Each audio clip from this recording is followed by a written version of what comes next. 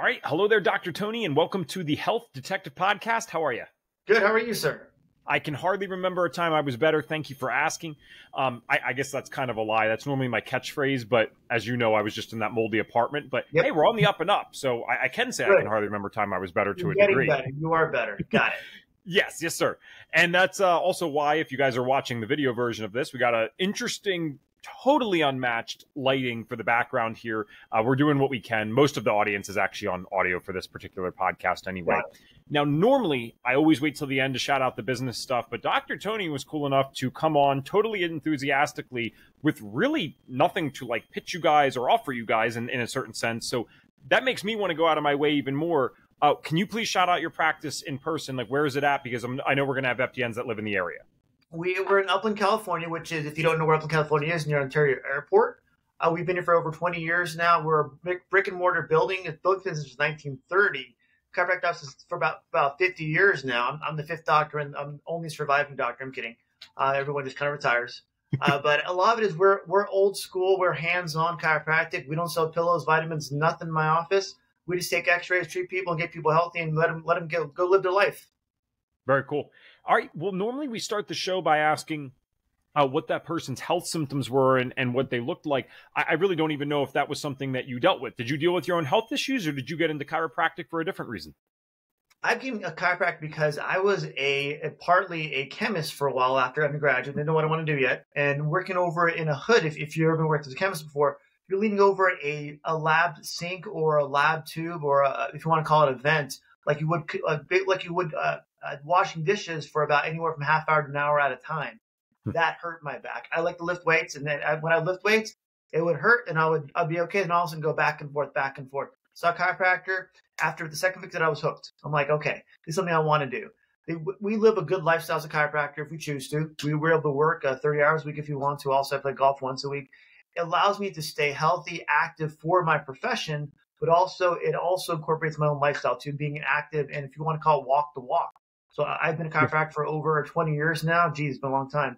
And I enjoy it. I love what I do. My wife asked me a couple weeks ago, what's my favorite day of the week? It's Monday. I love coming back to see my patients, make sure they're doing okay, see more people, and excited not to know what's going to happen on Monday, because we have emergency patients come in. People to walk in the door. Can you help me today? Sure. We already saw people this morning.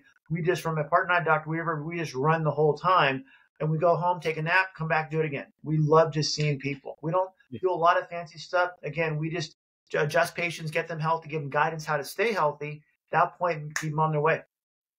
Yeah, and actually, that story is conceptually similar to a lot of the stuff that we hear on this show, right? Because no one really, I shouldn't say it's this true for chiropractic, it's really not, but for FDNs, for example, there's no 5-year-old out there right now that's saying, I want to be an FDN practitioner, mom and dad, when I grow up. We're just not there yet. And I would say, there might really be a young kid that sees that in their family and wants to go do that. But generally speaking, it is kind of the same thing. Because even my chiropractor that I use here, it was something with a back injury. He knew nothing about it. He went there. It's what changed his life. And so he's like, I want to go do that with other people. So again, it's very conceptually similar to how many people become FDNs.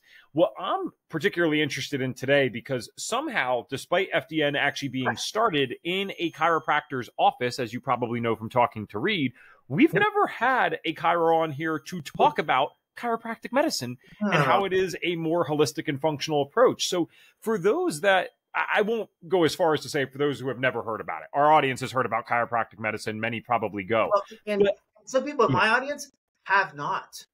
Okay. Have not seen a chiropractor. Half my patients, my new patients I see, Evan, have never seen a chiropractor before, are just curious what it is. So this is 2023, right? And it still isn't mainstream medicine, for the reason, as we know, we don't have millions of dollars of marketing to get out there and push to everyone on TV commercials, on Netflix, whatever it is. We try to keep it mom and pop, but we want people to realize we should be mainstream, for the reason that, as we'll talk about in a minute.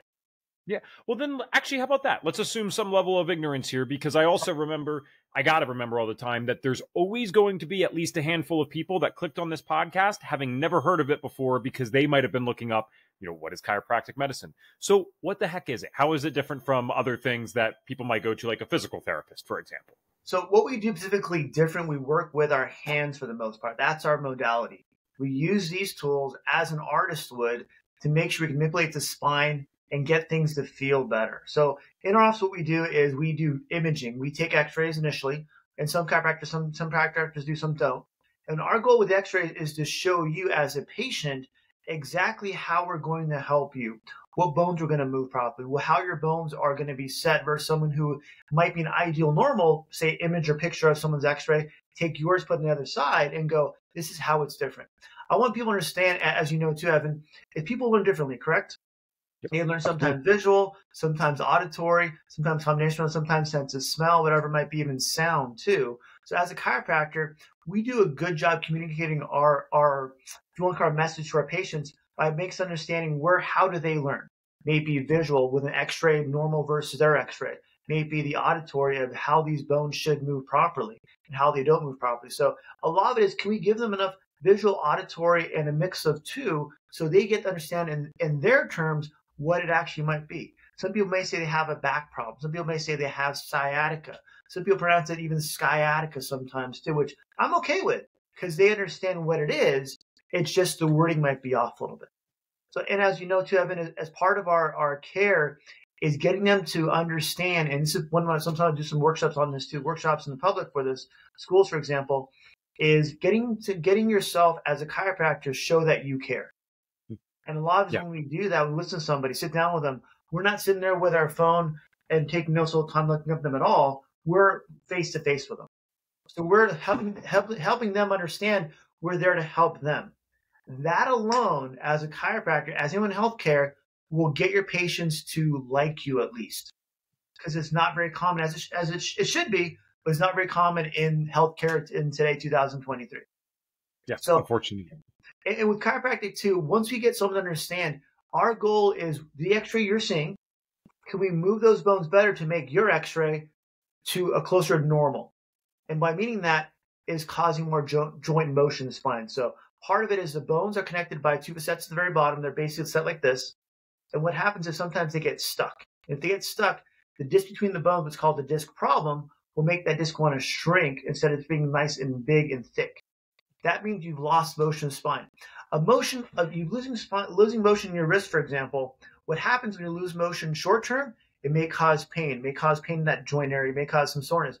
Long term, now everything tightens and shortens. So if I've lost motion in my wrist, what happens in my hand? I have hand weakness. I have forearm weakness too. Everything gets weaker, tighter. Then that becomes chronic to where then you feel weaker, tight. The problem is in the spine, that disc we talked about, that spacing, protects nerve coming through that nerve, as you see in the back behind me, can cause problems such as arm pain, leg pain, back pain, neck pain, even headaches too, neuropathy down the arms, down the legs, into the head. Neuropathy meaning for us, if someone's asking about that, how does chiropractic, what is neuropathy versus just pain? It's going to be tingling, burning, numbness, weakness, or sharp pain, especially in my perspective, when they're not moving. That's the biggest thing. When they're not moving a body, not moving a joint, not moving a wrist, but they're still having pain or weakness in the hand or tingling or numbness. So our goal is finding out the source of their problem in their spine, if that's what it is, and getting that corrected or moved properly. Then over time, once you cause normal motion, then the joints start to become more free. And once it becomes more free, then the muscles have to be stretched, ligaments have to be stretched to give it full range of motion. Then also get the area to heal properly. Healing meaning it goes back to normal position, normal motion, and normal strength also. Part of our chiropractic care is not only get you pain-free, but also back to your quality of life where there's no pain, and by building strength through exercise we'll give you, at that point, those exercises will help now rebuild that strength so you can maintain that habit to stay healthy. My goal is to make sure that you understand how to become your best doctor, your best chiropractor on your own. Once you reach a good level of health, you can maintain that on your own because you know what normal should feel like. Once you have that, then when you go back a little bit, okay, we go in there for a quick checkup, make sure everything's good, then go back here again. At that point, maintain my routine. So my goal is not just to make you feel better, but also educate you how to get yourself healthy and then stay healthy on your own. I'm too busy as it is, Evan. I can't see everyone in the world, right? Right. Let's make sure we get people healthy, but also education is the biggest thing as being a chiropractic practitioner.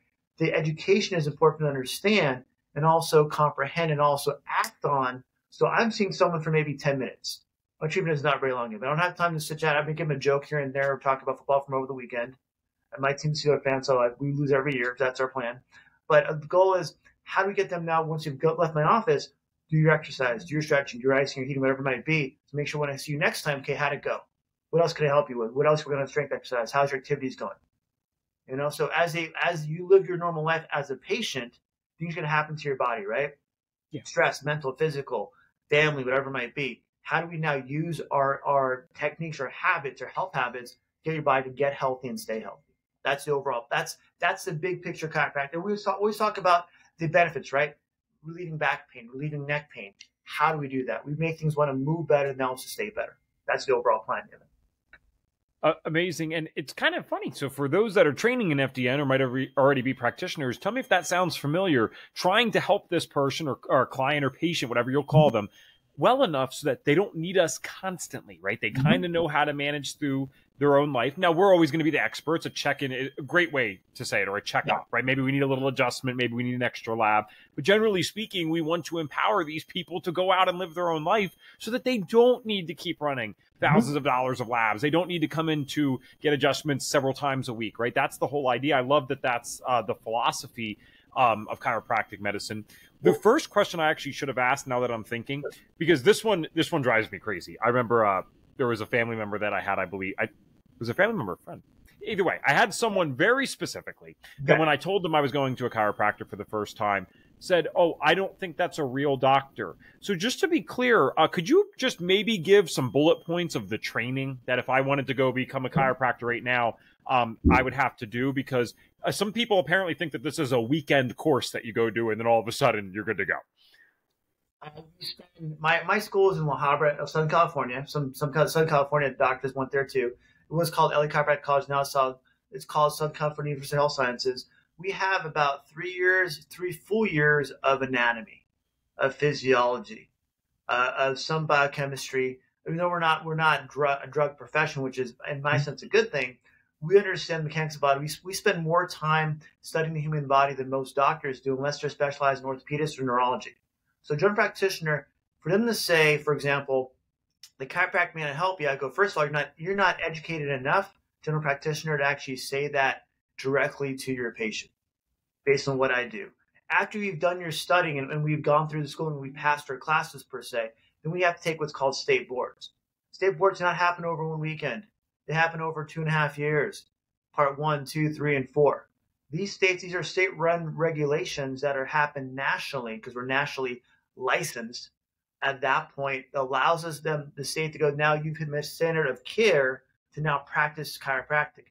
Then you have about 2 years, 1.5 years of getting enough adjustments in, exams in, treatments in, so doing our in-house residency programs to actually graduate. And if you pass all the board, which some people don't, then you have an opportunity to go and get your license with your specifically with nationally, but also licensed per state. And you have to re-license every year of 24-hour education to make sure that license stays valid. So you're not only practicing chiropractic under the state law and even federal law, but also now have malpractice that covers you as a licensed chiropractor, licensed healthcare practitioner. And being a healthcare practitioner at our level, there's only 2 others, medical doctors and DOs. So consider us not really doctors. It's fine for me if that's your opinion, but legally we are. Sorry. Yep. I know. And that's why I wanted you to say that. Because it's true. I mean, look at what you just said right here. You got 3 years for the one part, 2.5, 2.5. I mean, you're talking best case scenario. You're looking at 8 years anyway. Minimum. Minimum. So it's very clear, I think, to anyone listening to this particular show that obviously there's a push from certain parts of Western society that would not want people going to professionals that I mean, you just said it, right? You just said why you guys kind of get pushed on the back burner is because you don't want them coming in all the time. You do want to empower them in such a way that they need you less and less and can go do their own thing. That's the antithesis of the medical model. That is not a poke at Western medicine doctors, by the way. I know 99% of people who got into Western medicine did so probably for similar reasons to all of us getting into this work. They had a good experience. They want to go help people. They're smart as crap. They're disciplined as hell to go do what they're doing. But they're in a system that really doesn't let them win unless people are sick. It's you're playing a losing game, even if you're the best person in the world, right? It's not their fault. Well, it's something to where when you're a chiropractor and we only do private practice. That's what some chiropractors are, if you want to call it network with Kaiser or other healthcare plans or work comp, whatever it might be. But as a chiropractor, you're really in charge of how you want to practice. There's no one above you telling you, the bureaucracy at a hospital telling you, hey, you have to prescribe the medication. Hey, this is what we do in our hospital. There's no supervisor above you. So it's up to you how you want to practice. Some chiropractors, hey, I'm okay with it. If they want to practice on the medical model, it's up to them.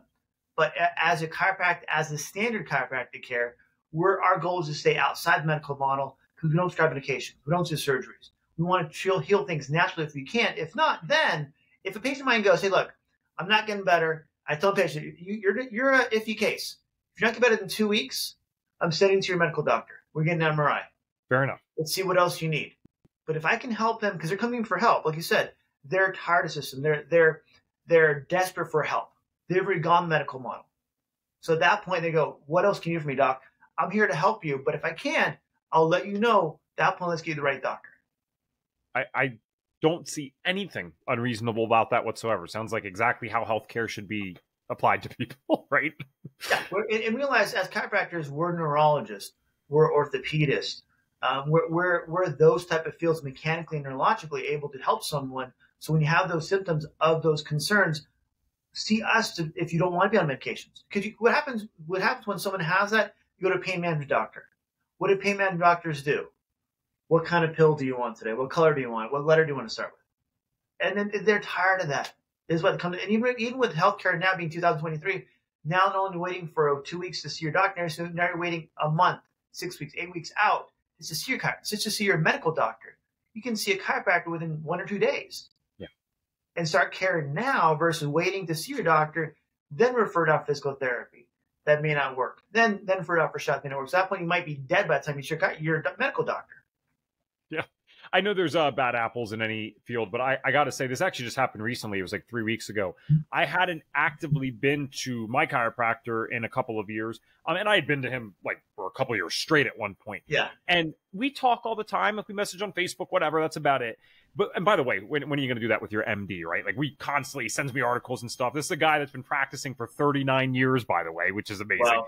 And so I messaged him. I said I just needed some help with some stuff. I was having a particular pain in my neck from something that I did lifting. He calls me back immediately, fits me in the same day. Like literally his hours aren't even in that, and just make sure I get in. I mean, that's a human thing, right? That's beyond, I guess, just any particular profession. But I think this is the kind of stuff you see a lot in the more holistic health spaces because there's such a strong human interaction here. It's not just numbers. It's not just buff people out as quick as you can. Yes, adjustments are quick. I get that, but still, it's not that.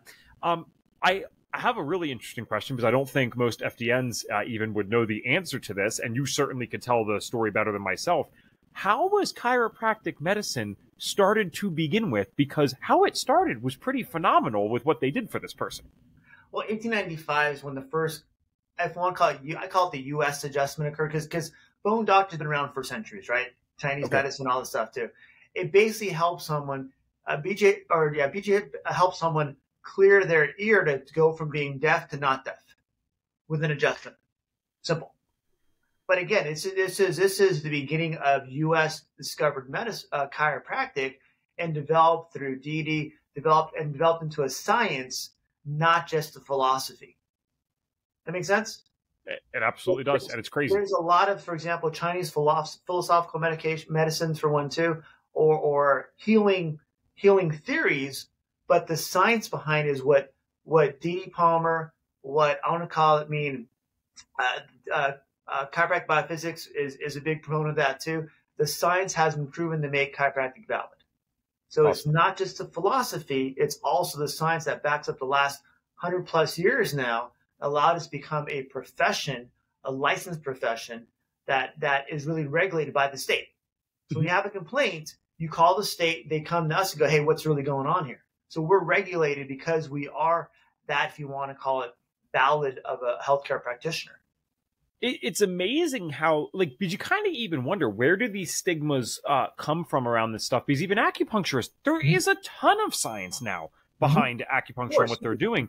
But it's amazing because you kind of grow up and somewhere along the lines, like my parents never even commented on these things, so I didn't get it from them. Yeah. But somewhere along your educational process, you get in your head that, oh, this isn't right or this isn't backed. It's like that couldn't be further from the truth. And oh my gosh, my favorite thing, and I swear on my life, I don't mean this in a political way. Anyone that listens regularly knows that I'm a down the middle type of person. But the follow the science thing drove me crazy because it was never about follow the science. And I don't just mean for COVID. I mean in a general perspective here. Because if it was about follow the science, people would be wearing blue light blockers at night. They would turn off the artificial lights. They would get morning sunlight. It has nothing to do with the science. What you mean is follow what the media told you is the latest science. No one follows the science, right? No one's actually reading these things and seeing what's right or wrong. So if the news told you to do it, COVID or not, whatever it is, then it's all of a sudden science. But there's a million things that we ignore on a daily basis or just refuse to participate in because it's like too weird or whatever. But it's totally science backed. And I mean, I think chiropractic, thankfully, and acupuncturists are getting more and more accepted, especially in my generation. I don't know that anyone would say to me, oh, I don't believe in those things. I don't think I would hear something like that. But you go 20, 30 years ahead of me in my dad's generation, yeah, you probably would hear stuff like that. But it's I think social media is doing a good job, if you want to call it, patients validating for chiropractors, acupuncturists, etc., that it is a good profession. And not just us saying it, or patients saying to you, look, go see a chiropractor because they have this, this, and this. I saw a chiropractor, they helped me with this and this. So going from my generation of being just yellow pages, having no social media, having no YouTube, no TikTok, no Facegram, no Instabook, nothing like that too. None of that stuff, Evan. We went just yellow pages. It was all word of mouth. So whatever your parents told you, whatever your friend told you, whatever they told you at church or at your wherever you are, that was your truth. Mm-hmm. Yeah, and for some, it can be very favorable to the profession, and for others, it's based on nothing. They're saying it's bad. So, and people believe rumors, and then they want to actually follow and do the research to follow the truth. Mm-hmm. That's the biggest. I think this is just centuries of understanding media and how social norms change over time. Is finding someone who's credible, have them say something what they believe is true, then it becomes everyone's truth because they want to do the research. So having people having a bigger sample size of people saying chiropractic is valid, boom, I'm busier than ever, Evan. I mean, it's people saying and having YouTube and having Google reviews and we talk about social media if you want to also, but that allows us as a voice to put our name out in the community, and at that point let other people jump on that, if you want to call that bandwagon, go, yeah, it is good. Yeah, it does work. Yeah, it did work for me. Yeah, I saw your story. I'm here to see you because you helped this person over here. Yeah. That's so true. Big picture. That's so true because it's the same thing with this, right? Like I think about how I started on my holistic healing journey, which was now 10 years ago, basically. Well, it started by going online. So the internet is actually this great mediator of stuff where, okay, someone with my weird conditions back then, I might not even have known anyone else with those conditions. But not only can I go online and get into, back then it was kind of still forums, right? It wasn't just Facebook groups. I can not only go to forums where other people have this condition, but now I can hear their user input, their unique experience. And I'm actually, seriously, if someone, again, listens regularly, they know this. I'm really not one to go much against Western medicine. I think they have a lot of amazing strengths. But I saw an interesting meme of sorts the other day. And what it said was like, don't confuse, your 6 hours of learning about my condition and, a couple of lectures with my 20 years of experiencing it. And I'm like, that's actually a really fair point. I mean, again, you're not going to know the same stuff in the same way necessarily as the doctor, but yeah, you do know a lot about what it's like to live with this on a daily basis and what works and what doesn't. Medical school is extensive, but medicine is unbelievably extensive. You can't learn everything in depth. That's why there's so many specialties. And think about how long those people still go to school, right? Huge. Yeah. I mean, a lot of it is, and once you've gone to school and you know how to learn, then you're gonna want to give some credibility. I'm gonna try this. My staff does all the time when new patient calls in, I want to know where they came from. Sometimes they'll say Google, sometimes they say Yelp reviews, sometimes they'll say our website. But it's usually a combination of all three or four because they've done their own research. Now people know how to research on their own for the most part, so they can actually make an educated guess what's going to help them overall. So having that and having reputation allows people to understand they're going to spend the time because now they know how to search it. Not just grandpa told me this, mom told me that, my uncle told me this. Then they know how to go down that rabbit hole. Maybe YouTube, but anything I do at my home, Evan. First place I go is YouTube. How do I fix this? How do I do this? Because I want to know from someone who's done it right. At that point, what else can I do to follow their example?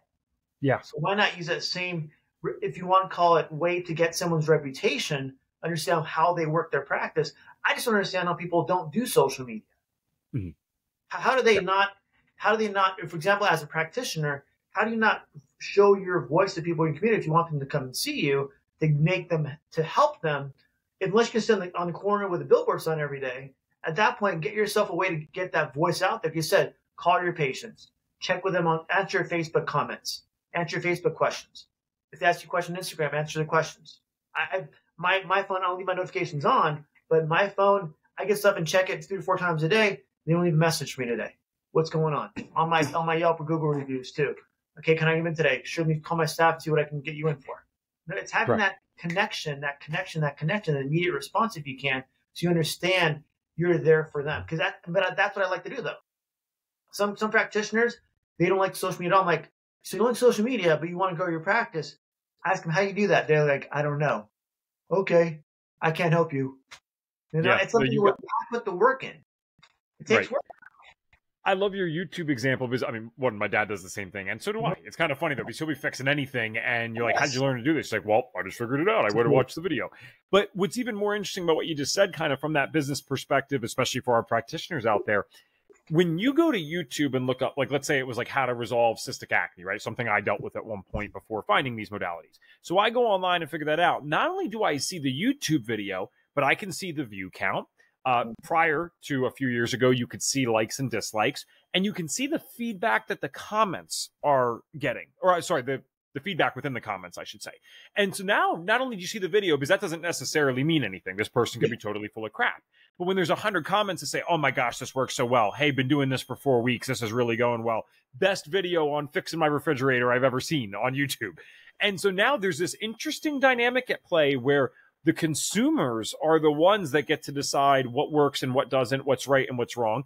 And sometimes, that leads us a little bit astray. I'm not saying that hasn't happened. But generally speaking, given enough time, we do know what's best for our health. We know what's going to work. And, if thousands of people are saying something works, I think that's when, we should bring the science in just to validate it 100%. Because I hate the people that I'm big on studies, by the way. I have to be, because I got into this so damn young and without any degrees, that if someone was going to debate me on it and say, Evan, you don't know what you're talking about, the only thing I could do is show them studies. Yeah. However, I always remind people that studies come originally from hypotheses. And sometimes you just got a brilliant person that gets a random idea, but most likely the hypothesis comes from some anecdotes. Like a bunch of people said that when I go out in the sun, I feel really good and it actually improves my eyesight. That was said for years. 2 years ago, we had the first study that showed that. It actually does improve eyesight, the red light specifically. But that started with the anecdotes. It leads to the hypothesis. Then we bring the science in. So you can be a little bit ahead of the curve sometimes. Yeah, not medical advice. Be careful with this one. By listening to what other people are saying and what they say is effective. And then, again, you have a whole different problem when there actually is science behind what you're doing, and some people might still deny it. With that said, I'm really curious, if you don't mind, can you explain, I think this is a confusing one for many people. It's actually a bit confusing for myself. I have an elementary understanding of it. Why are some chiropractors cash-based and why are some insurance-based? Because obviously from a consumer perspective, you'd say, well, of course, I want the insurance option, but it's a little more nuanced than that, from my understanding. A lot of it is chiropractors in general, they work in a solo practice. So if you're going to take insurance, the problem is you're going to spend sometimes 30, 40 minutes every session doing some insurance claim to bill it out to the insurance company and still have to charge them a copay deductible. So I know a chiropractor, a good buddy of mine in UCLA or Westwood, near UCLA, him and his wife spend all day, 1 day a week doing all the insurances of 1 day. That's 1 out of the 5 days they work. So do you want to spend that time and frustration, I call it, doing that paperwork, which I don't mind taking insurances, I'm okay with that, Or you can do is hire someone else to do it for you and pay them, and hopefully pay them well to do that paperwork for you. I have my office manager, Bonnie. She runs the office. She was here before me. I just get paid every month. I just say thank you. That's it. I don't know what I do. I don't even know what comes in. I don't really care. But she's on the phone 4 or 5 days a week, has 3 lines, answers them each individually, and checks insurances, gets the payments, sends the billing out, does it online, does it paper billing, everything. So she's always busy doing that. That's her only job, but she does everything also. Without her, I wouldn't want to take insurance either. Because their job when you bill an insurance company is deny as much as possible. Yeah. So it's hard for someone who wants to help somebody, tell them, yeah, you have 12 visits, but your copay is going to be $20, but we only can approve 6 visits. That makes the chiropractor look bad. So you get not only the frustration of having to bill insurance that don't want to pay, then you have people that are upset because they thought they had 12 visits, but you only get approved for 6. Okay. And when you go cash practice, then it's going to be okay. I don't worry about it. I charge a flat rate for all the adjustments. Boom, boom, boom. If you want to pay that, cool. If not, cool. It's simpler, and some doctors go there, which I understand, but you're missing out on people that do have some insurance that you can help out with and get them better. For me, I don't know who's cash or who's insurance. I do know some, I'll give you that, but not all of them, because it doesn't matter to me. I'm more back off. I don't deal with the big picture. Okay. That's my ass manager's job. But if you have quality care and quality communication with your patients, it doesn't matter what you charge. They're going to want your care. So as a practitioner, we increase our prices about 20% the last, say, 3-4 months or so. We've seen more people. It's people want good care, and they're willing to pay for it. A couple more bucks, not a lot of money. At that point, they may do a small package.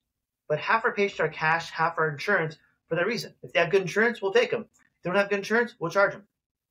But isn't it amazing how sometimes you get the best clients with that too, when you charge a little more than what you're worth and can actually deliver a higher service because of it? Well, then Ethan, Evan, as you know too, when you pay attention. You're going to want to get yourself better, because now I've paid, I got to show up. I got to do the exercise, I got to do stretches. I'm going to get better because now I've paid to actually get into the office. I think a lot of the FDN practitioners, think I'm a little cheesy sometimes when I say this, but I try to emphasize this so much because it's like, oh, Evan, yes, you're such a charitable person by charging them more so that they pay more attention. But it's like, this is real. I'm talking to a person who's been in practice for 20 years. If you charge $50 for your FDN program versus $5,000, again, and don't be charging or don't do the same activities for $50 versus $5,000. That's ridiculous. But not only does it give you permission and the ability to offer a higher level of service to that person, but again, I love that what you said. When you pay attention.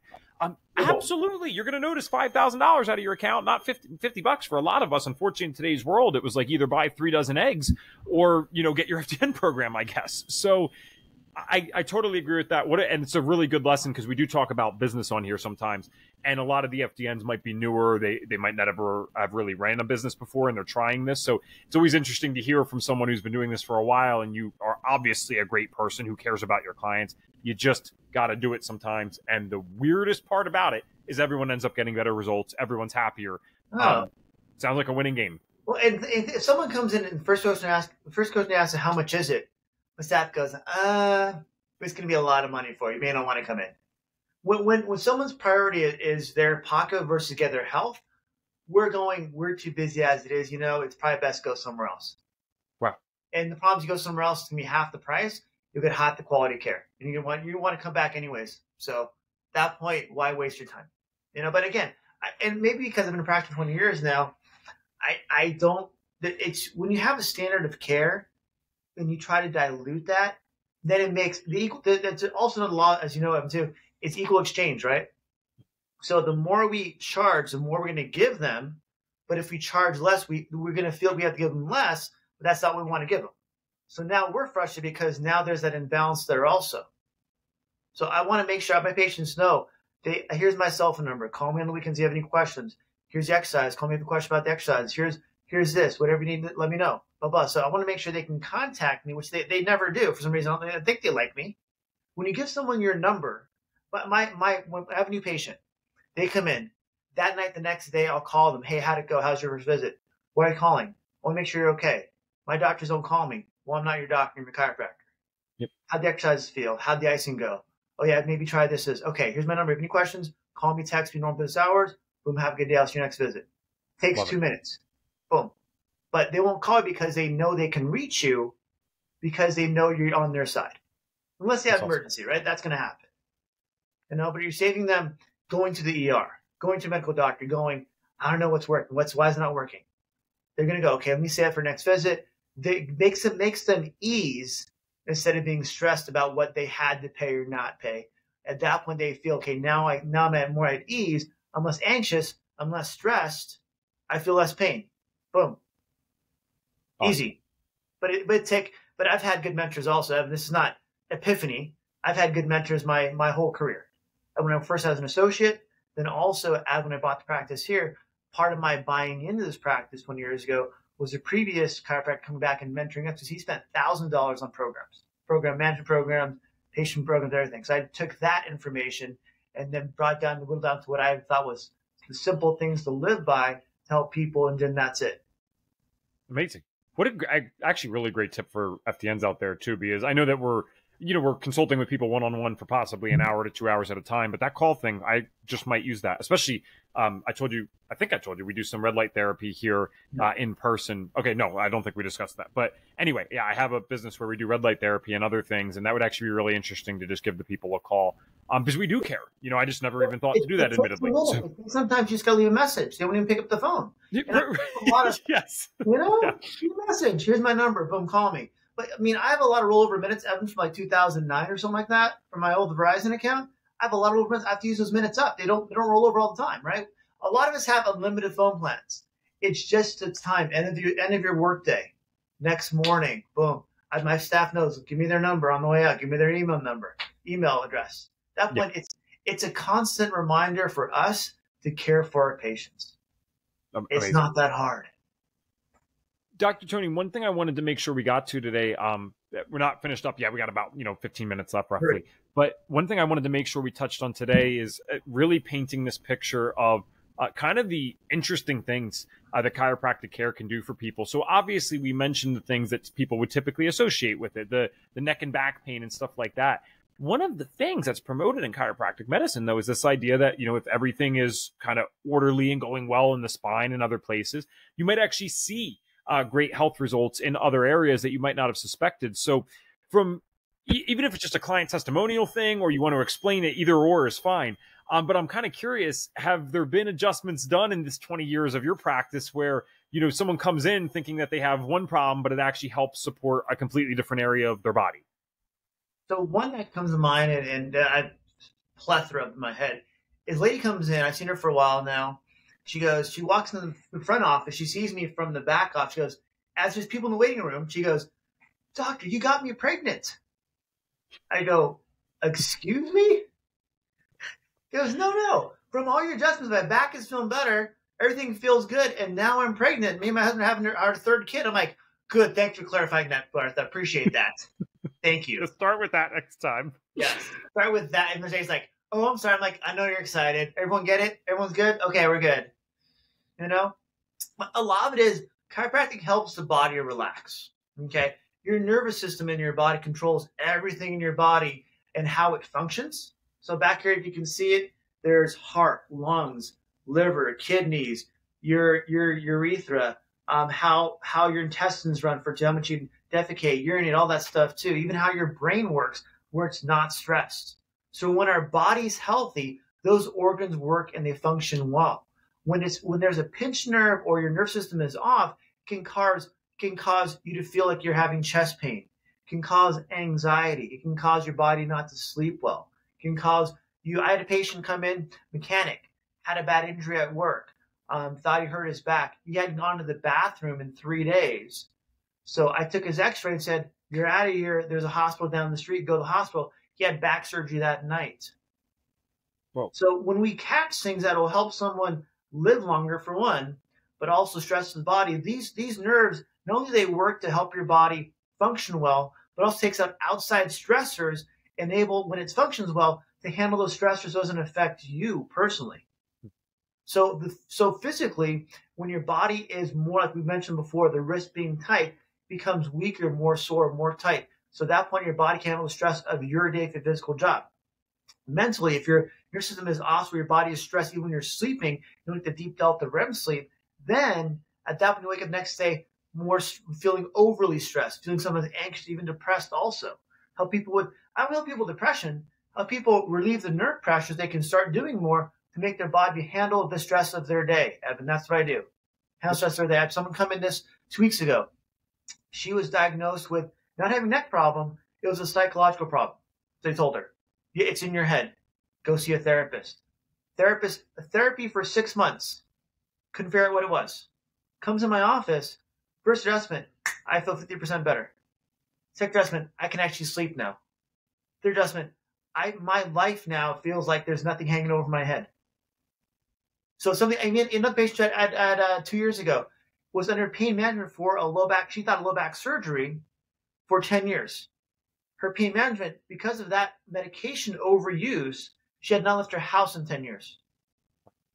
See the doctor, come back home. She actually, because her pain management doctor retired, she stopped taking medication, had to go through withdrawals. I saw her for 3 times a week for about 4 or 5 weeks. At the end of that period, she went on a trip with her sister to Vegas. People's quality of life, people understand your quality of life is important to not only you to get here, but also us when you let us help you. Yeah. So our goal is, can we relieve the nerve pressure? Yes. Make your back pain better? Yes. But can we make the things that you don't think are nerve related better, so your quality of life is better, and you can stay there, but doing the right things to get better? I have stories on stories on stories on stories. Someone come in, I have chest pain. But okay, are you in the right place? I go, I always ask them, what did the cardiologist say? I have no heart problems. I go, the nerve from C1 goes to your heart. Would you feel the chest pain when you're stressed? Yes. Perfect. Got you. That means that stress made your symptoms, your body tell you, this is what I'm going to make you feel when you're stressed. Let's make that stress reduced. Start adjusting her, have her go for walks after work. She goes, either you help me, doctor, or I'm going to quit my job. I go, okay, that's a lot of pressure. So at that point, she's driving an hour and a half to work every day, hour and a half back and forth. I'm going to find a way to relax at work, go for a walk, start eating better, go for a walk when you get home. I sit down, stretching. But so I gave her a routine to start doing. 4 weeks, she's like, you know what, doc, I'm going to quit my job and I feel a lot better. But the problem is sometimes medicine, and it's usually the person, not the profession, will give someone the wrong advice, but they take it as the Bible. The patient does. I had a patient, Rachel. She comes in. She's in her late 50s, kind of a little bit older, and a walker. I go, okay, not good, but we'll see. Bilateral leg pain. I'm like, that's not good either. Doctor said, and I took her X-rays. I go, Rachel, what's wrong with your back? Your back's fine.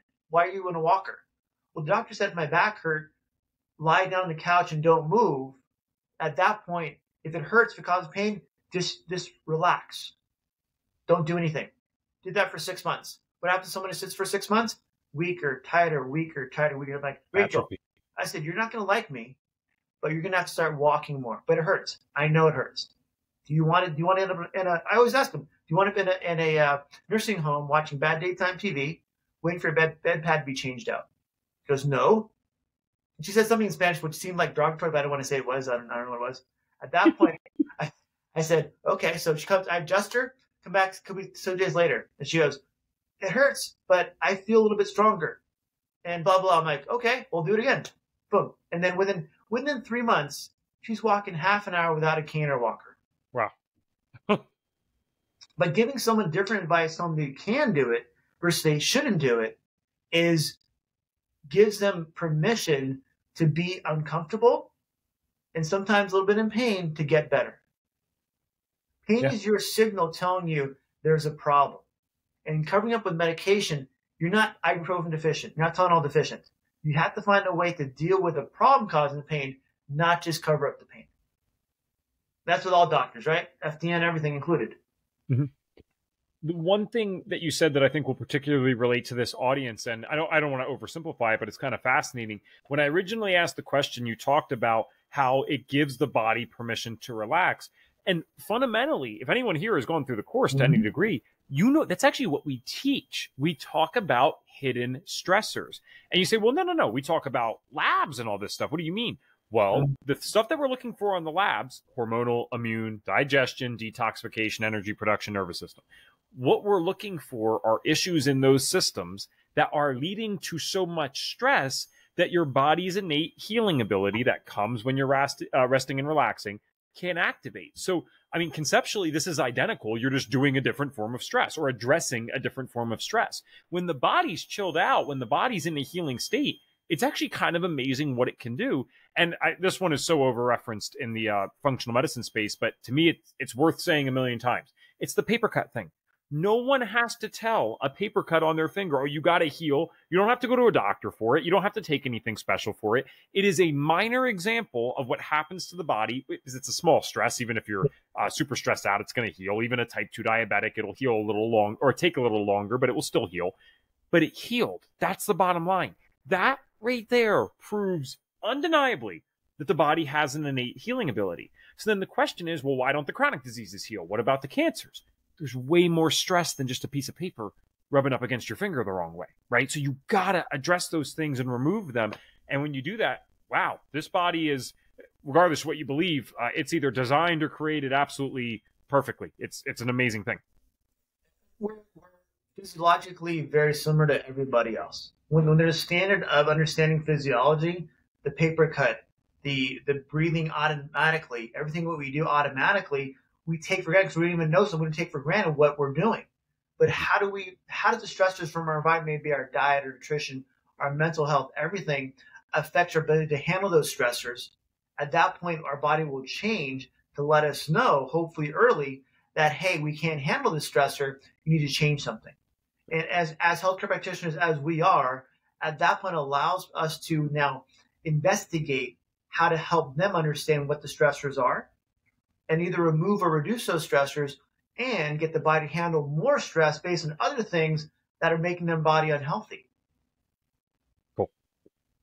Dr. Tony, this is, I never know who I'm going to get guest-wise, because I actually like to, I always tell people, this is not an insult to them. I always actually like to look up as little as possible. So I do the bios, I do the website, and I do that because I want to ask genuine questions. I want to go in with a healthy level of ignorance. But then it surprises me every now and then when we get a great guest on, I'm like, holy crap, you and I could easily go for 5 hours. We would not have, I could just tell. But we don't have that today, unfortunately. So I know that you're going to be doing some other things with FDN, I believe. I think Lucy was on there. So you'll be doing some things with AFDNP, which is fantastic. For today, I know that, again, you have your in-person business. I'd love if you shouted out the website, but you also have a podcast. And I mean, anyone around the world can listen to that. So please, where can people find you? Yep. The show's will probably be there too. It's called Crooked Spine Show. Crooked Spine Show. My website is in my title too, Euclid Chiropractic. That's our website, or we're in Upland, California. A lot of it is, find us on YouTube. YouTube is probably our best resource, like myself, best resource for education, understanding what my patients go through, how we educate our patients. That's when you see a sample size of someone you can relate to, but also a sample size of our information we give our patients to make them want to feel better and heal better. And you'll see my interviews there too. Again, Crooked Spine Show. And on my playlist, I have about 4 or 5 playlists on my YouTube channel, Euclid Chiropractic, allows you to kind of choose from that. And you can spend, I've had a website since they had YouTube was open like 2012 or something like that. I've had YouTube since then. I put stuff on there, many videos. So go down the rabbit hole. If you understand chiropractic, understand how we help people, and understand what we do. At that point, make your personal decision, because most people have common sense, what's going to help you heal. And then stay healed by educating yourself how to stay healthy. In simple things. I'm not going to have someone go buy a $10,000 pillow, buy a lot of stuff, equipment they need for the house. Get yourself healthy by understanding what it takes simply to keep your body healthy. You can do it every day consistently, keep your body healthy. That's all. Someone asked me, how often should I stretch? How often should I do my exercises? I tell them days that end with Y, which is every day. If you want to stay healthy, it's up to you. It doesn't matter to me. Absolutely. I love it. Again, thanks for being a great guest, and thanks for coming on with, there's nothing wrong when someone offers something. That's a fine trade-off, but I really have a a genuine respect for someone who comes on with the level of enthusiasm that you did with, and there's really not much most of us could give you other than just our listening ears. So we appreciate you, man. Thank you so much. So, you know, Evan is really just getting people to understand how chiropractic can help them. That's all I want people to understand. That keeps me busy, keeps my mind busy, keeps hopefully people wanting to help people. When I'm gone, still see chiropractic. Yep. I got the signature question for you really quick on the podcast. The question is, if we could give you, in this case, a magic wand, you could wave it and you could get every single person in this world to do one thing for their health. So that means you can force us all to start doing one thing, or you can force us all to stop doing one thing. What's the one thing you get us all to do? Sit up straight. Oh, geez. I was hunching too some of this podcast, damn it. All right, I'm good. That's all it is. Basically, one thing is just here, sit up this way. If you can just sit up to where your body is more upright and it can actually stay here, that would help my office not be as busy. Evan, I have shoulders that are sore every day because I see so many people. It's tough to do what I do. Mm-hmm. Yeah. First time in 280 episodes. Seems so simple. No one said it yet. So, again, thank you for coming on and sharing your expertise. Welcome, my friend.